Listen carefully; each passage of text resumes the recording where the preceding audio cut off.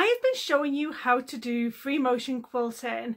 In last week's video, we were using a wash away pen. Now we're still doing some free motion quilting. This time we're going to use a different instrument in order to get our free motion quilting marks down.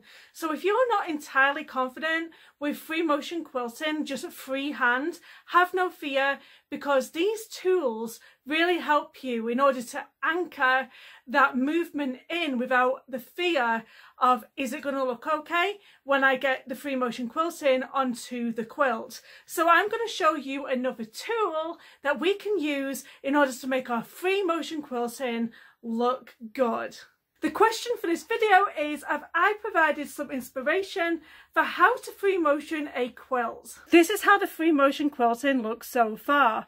Now in the first episode we did the star here, and I did the star using rulers, so that was all ruler work. It wasn't freehand, it was the ruler work. And in last week's video I did kind of like these squiggly lines, and I did that using that wash away pen. Now I'm going to come in, and I think I'm going to take this lighter section here, and I'm going to put some more markings on this quilt, but with the different marking tool. So let's have a look at which tool we're going to use for this. Let's hope I'm pronouncing this right, but I have these things called Frixion Pens, and they literally iron away with heat. So you don't want to put them near a heat source before you actually gets the actual quilting done. Obviously, if you were going to use something like this, always test it out on a sample before you free motion quilt your quilt. I would do it on a test piece, make sure that it doesn't come back. Now the only thing about these is that they will come back in like negative 30-degree weather. Now you might laugh if you live somewhere like the UK, but over in Canada and obviously in some other countries, you can get to minus 30. So just bear that in mind if you're somewhere in a cold environment and you get that quilt cold. Let's say you're taking it to a quilt show and it's in negative degree weather, your markings are probably going to come back, and the only way you're going to get them to disappear is by having an iron. So if you're going to travel with it and it's going to be cold, make sure you take an iron so you can make this disappear once again, because they will come back. So let's get the markings on the quilt ready to free motion quilt.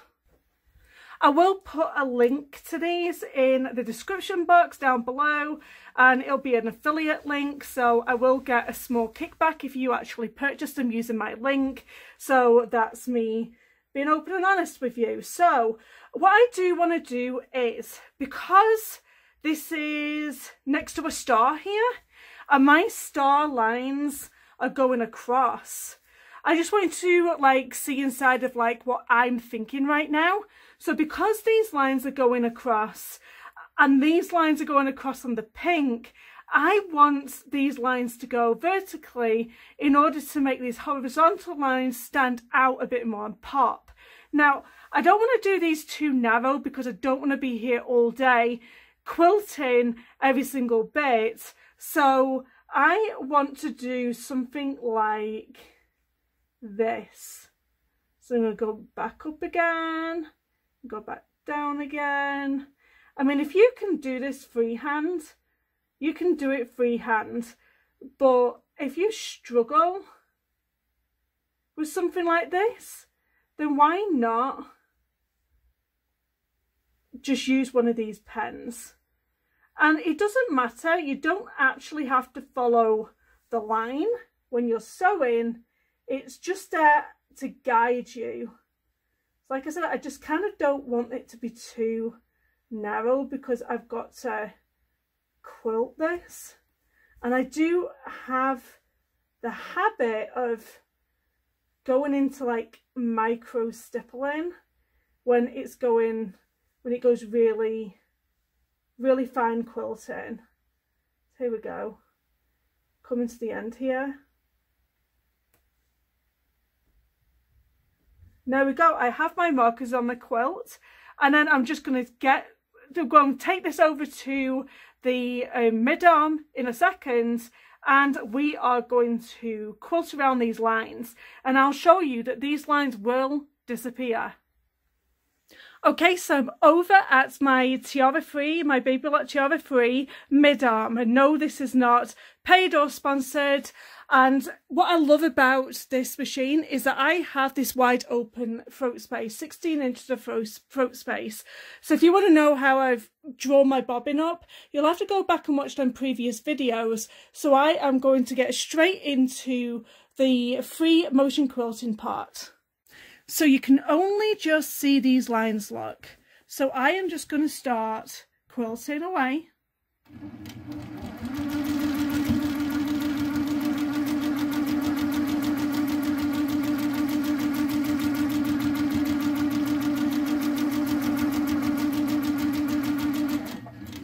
If you ever need to stop on a curve, always do it on a straight line and don't actually do it on the curved part.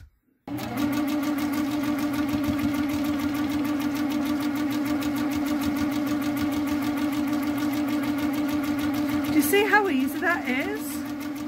Just following them lines. Just going up and down. It's very therapeutic.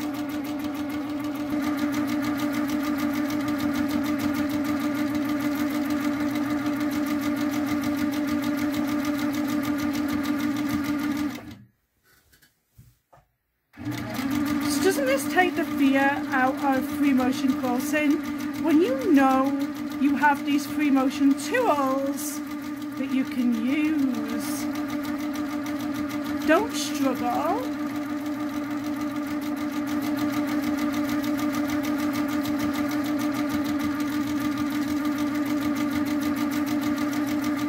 Just coming to the ends, come back down. It's actually quite fun when you get into that rhythm.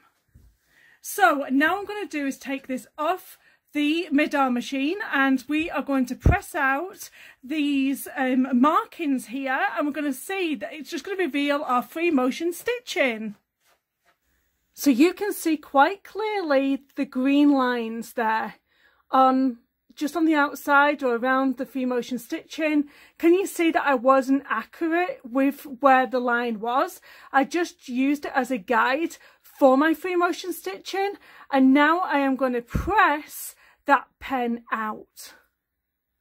Here we go, I've got my iron warm enough. Let's press it out.